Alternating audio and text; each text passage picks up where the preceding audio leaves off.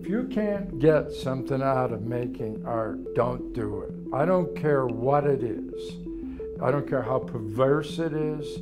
If you got it in for people, or whatever it is, you better want to do it.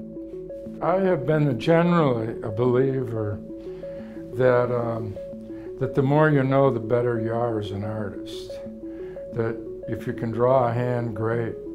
If you understand philosophy, great. If you're interested in theoretic physics, wonderful. Because I think that all provides a wellspring for possible ideas, and there are people who have hidden talents.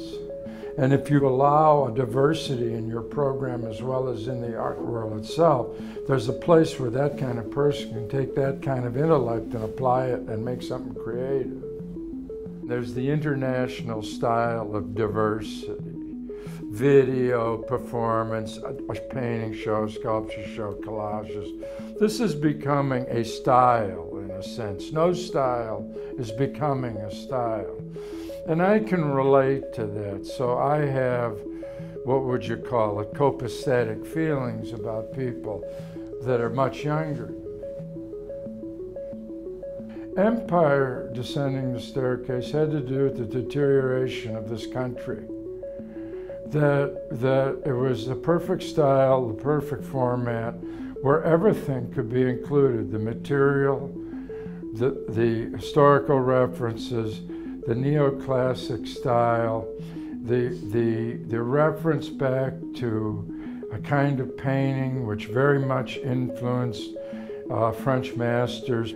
So I was able to take a body of things and put it together in what I thought was a very tightly constructed show, like not 1/4 inch out of place. I thought that the paintings looked good. I was mostly concerned about the relevancy, the literal aspect, because as you know from some of my early work, it sometimes goes far afield in terms of political references and fairly obnoxious assertions, depending on the material they're constructed of.